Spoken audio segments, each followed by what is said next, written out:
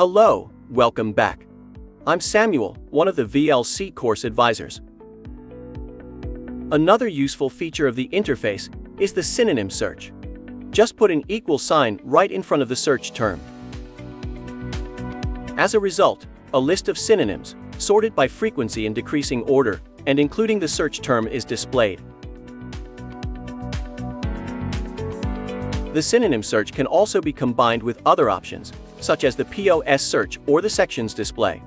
For example, type equals rather into the search window and tick the sections box to see the synonyms and their respective frequencies in each section.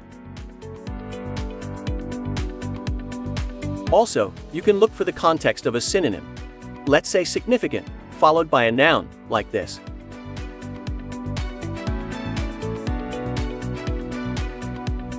The interface not only allows searching for single words or phrases, but also for two or more alternates at the same time. To apply this option, type in the alternative words separated by a vertical bar. Using this option, you can contrast words or show the frequency of items in specific contexts. There are many more options, far too many to present in this short video.